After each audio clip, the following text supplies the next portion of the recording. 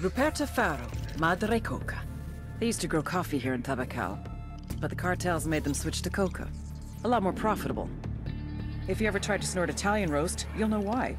Spoiler alert, this is frowned upon at coffee shops. Don't ask. Madre Coca grew up as a raspacina, a coca picker. When it comes to illegal coca farms, there's no such thing as child labor laws. It was brutal, backbreaking work. She had a son whom she'd always dreamed would move on to better things. He didn't.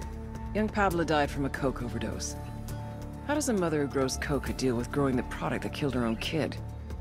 Most people see the error of their ways and move on to something else. For Madre Coca, it was the exact opposite.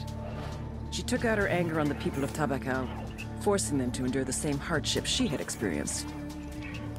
And like any tyrant, she expanded her empire. This led to resentment from the people, which she dealt with. With the backing of El Yayo, she became a very powerful woman in the cartel. A new twist on an age-old lesson. You don't fuck with Moma.